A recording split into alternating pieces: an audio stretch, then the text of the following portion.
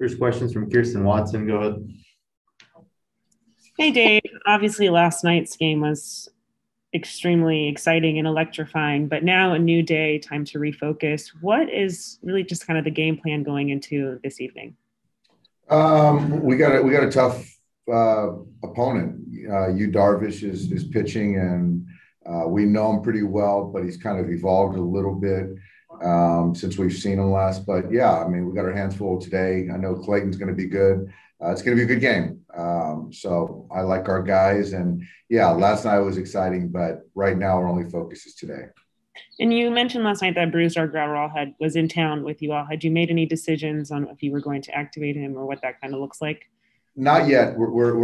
He's here in town, but we're not going to activate him tonight. Thanks, Dave. Yep.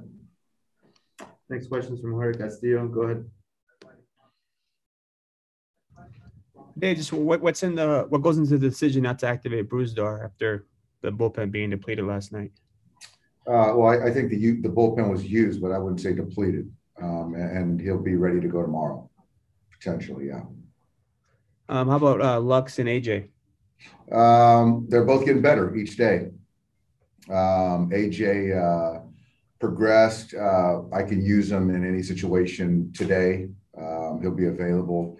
Expect him to start tomorrow. And Gavin, swinging the bat, I would say 70%. So that's improvement, and we'll just see kind of where he's at tomorrow.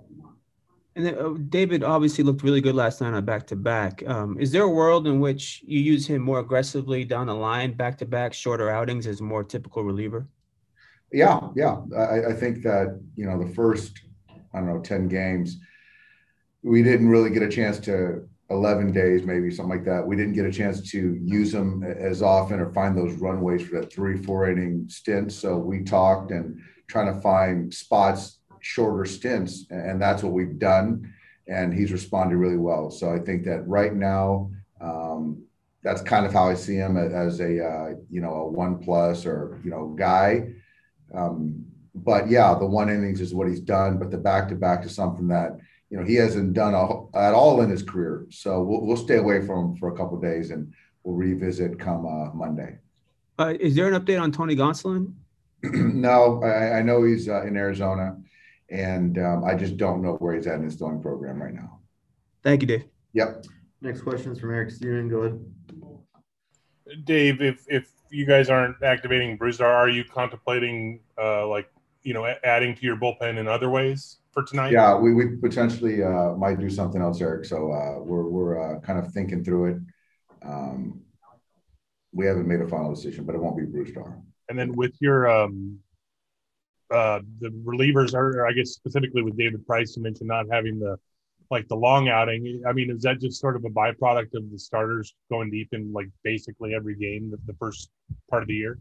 That's exactly the reason. And we can always, if Jimmy or Dennis or David can go 1+, I think that with our guys, that's sufficient. The idea of having to go 3 or 4 innings, fortunately, it's a good thing because of our starters are with the length that they're giving us. Thanks. Yep. Next question is from Dave Vassay. Go ahead. Dave, you've been able to give Luke Raley an opportunity this week. What have you seen from him, and has anything surprised you about what he's been able to do with those opportunities? No, well, I think the defense, I trust the defense in the corners. So that hasn't surprised me. I'm happy to see him get opportunities, happy to see him perform. I expect him to take good at bats. And, as the league continues to kind of learn him and make adjustments, I'm just going to be interested to see the adjustments he can continue to make. But yeah, seeing him first hit, first homer, playing games like this, it's exciting. What do you believe, Zach McKinstry? What's the ceiling for him? It feels like he can't play any better, but how much more room is there for him? He's going to play this game for a long time. I think he's got the mindset for it. He's intelligent, loves to play the game, loves to practice. Practice is right.